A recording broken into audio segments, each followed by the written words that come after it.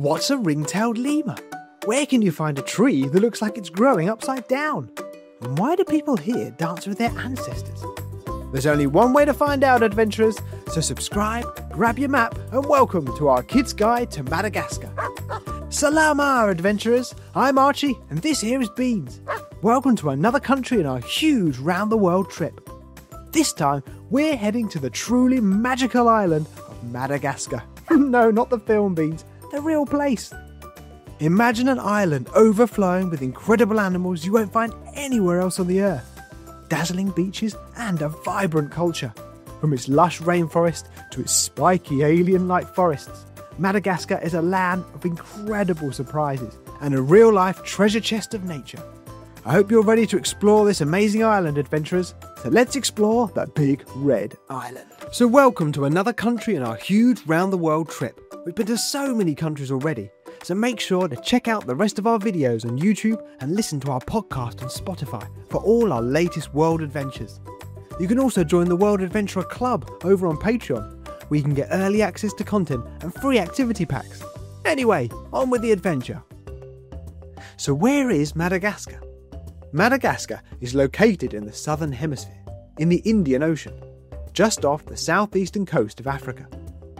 Separated from mainland Africa by the Mozambique Channel, it's the world's fourth largest island, and it's often called the eighth continent because of just how unique its plants and animals are. Madagascar is a place where evolution went a little wild, creating species found nowhere else.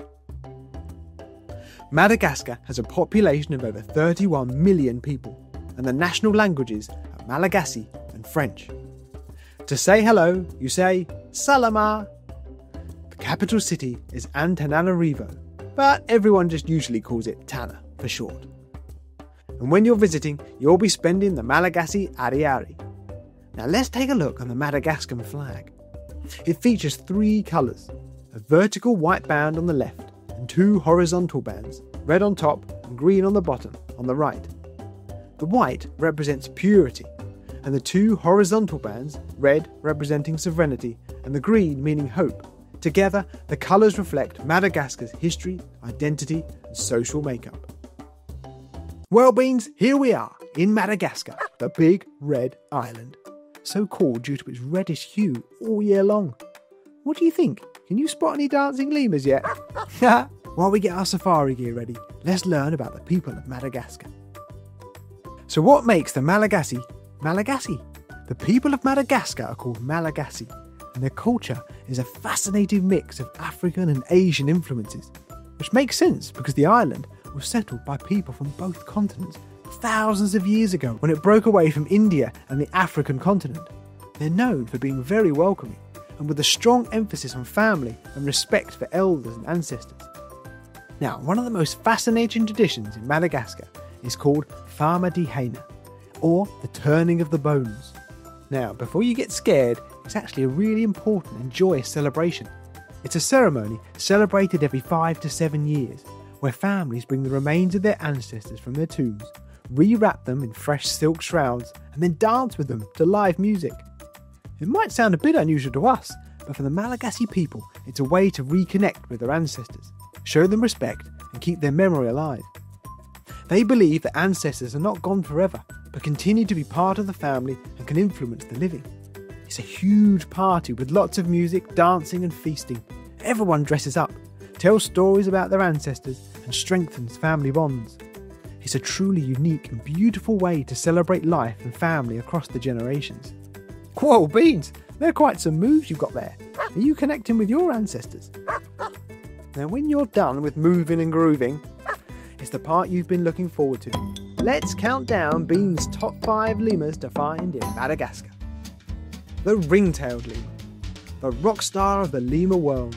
With its long black and white striped tail, it's the easiest lemur to spot.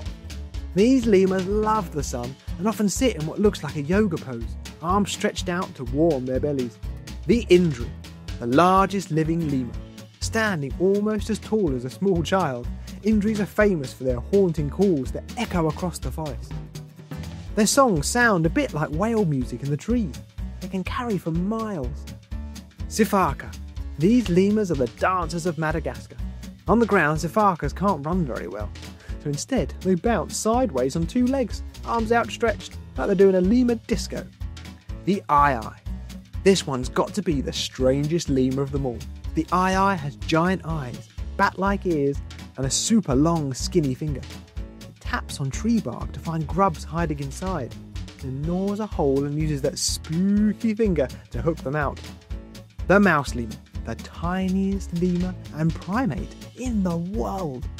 Some species of mouse lemur are small enough to sit in an egg cup. They have huge eyes for seeing at night, and they're very quick little insect hunters. Well, I'm in the mood to do some more exploring after hearing about all those incredible animals and plants. Oh, you're having a rest with the lemurs, are you, Beans? Oh yeah, well I might have guessed. Anyway, let's take a deep dive into the Madagascar rainforest. Madagascar is like a giant theme park for nature lovers, because over 90% of its wildlife and plants are found nowhere else in the world. First up, have you ever heard of a fossa? It looks a bit like a cat crossed with a mongoose, but it's actually Madagascar's largest predator. They're super good climbers and have amazing balance, which helps them hunt lemurs in the trees. Don't worry, Beans, they're too busy chasing lemurs to bother us. Now, here's one of Madagascar's most famous residents, the chameleon.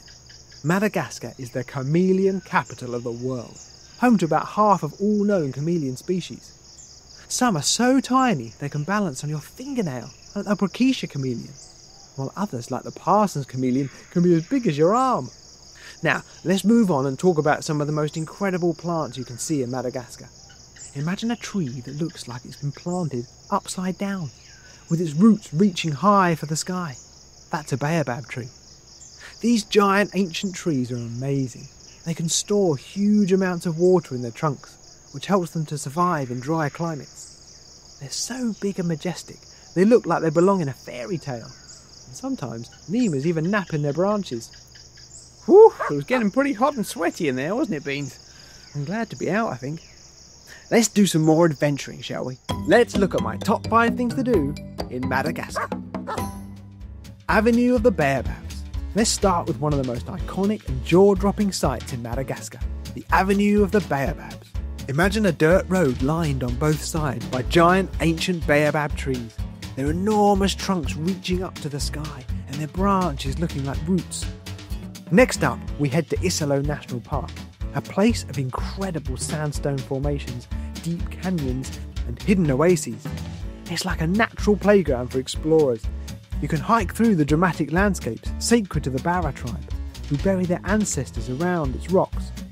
Nosy Be. Let's hit the beaches of Nosy Be, Madagascar's famous island paradise. Just off the northwest coast, Nosy Be means Big Island, and it's famous for its turquoise waters, sandy bay beaches, and lush rainforests. Andasibe-Manta National Park. Hold on to your binoculars, Beans. We're going deep into the rainforest of Andasibe-Manta National Park, home to the largest lemurs on Earth, the Indri. You'll know when you're near them because they have an incredibly loud, haunting call that echoes through the forest. It sounds a bit like whales singing. Tsingy Bemaraha National Park. Time for yet another national park. This time it's Tsingy Bemaraha National Park. Tsingy means where one cannot walk barefoot in Malagasy, and you'll quickly see why. This UNESCO World Heritage Site is famous for its incredible limestone forest, towering razor-sharp limestone pinnacles. They look like grey needles reaching from the sky. Well, we've had quite the adventure in Madagascar, haven't we? So many unique animals, stunning natural wonders, and an incredible, rich and welcoming culture. The Malagasy people have such a strong connection to their ancestors and community. Plus, we even got to learn about the amazing Famadihana. Do you remember what that is, Beans? Well, sadly that's all we've got time for today. And if you like the video, make sure you give it a thumbs up below. And make sure to check out the rest of our videos on YouTube and listen to our podcast on Spotify for all our latest world adventures.